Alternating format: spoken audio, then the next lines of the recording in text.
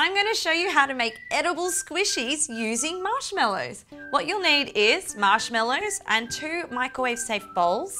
You'll need some silicone spatulas, some water, a silicone mold, preferably get an animal or fun-shaped one, some icing sugar, a sieve, food colouring and spray oil. First step is to make sure your mold is fully covered in oil. You'll have to turn it so you get every nook and cranny.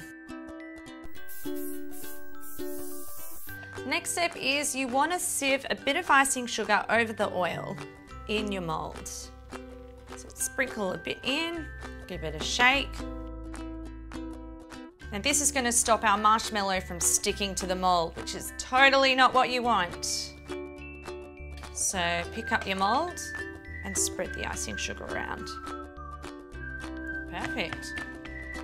And tip out the excess. Now for the fun part, it's time to melt our marshmallows in the microwave for a minute on high. Now make sure you don't fill up the bowl too high because they will expand. Okay, as you can see, they've been in the microwave for a minute and they look all weird. So put orange drop of food dye in one bowl and a drop of pink in the other. And then a tiny bit of water in each bowl. Just a tiny bit to start with. This helps with the mixing. Give it a good mix.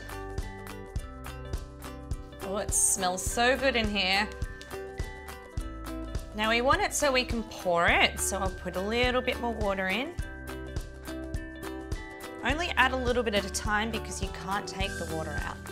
Remember, you've got to work really quick because your marshmallow will set. Okay, time to get pouring. So I only do a little bit at a time so you can see both colours. So do a spoonful in each. Now a bit of orange.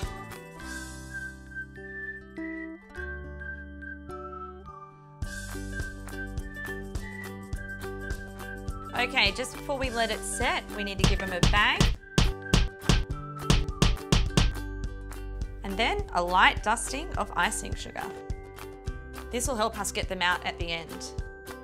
Now off to the fridge for a couple of hours. Okay, it's been a couple of hours and it's time to take them out. So you just want to coax the edges off. Make sure they unstick. And you just want to make sure that you put them down on a sprinkled icing sugar surface so they don't stick.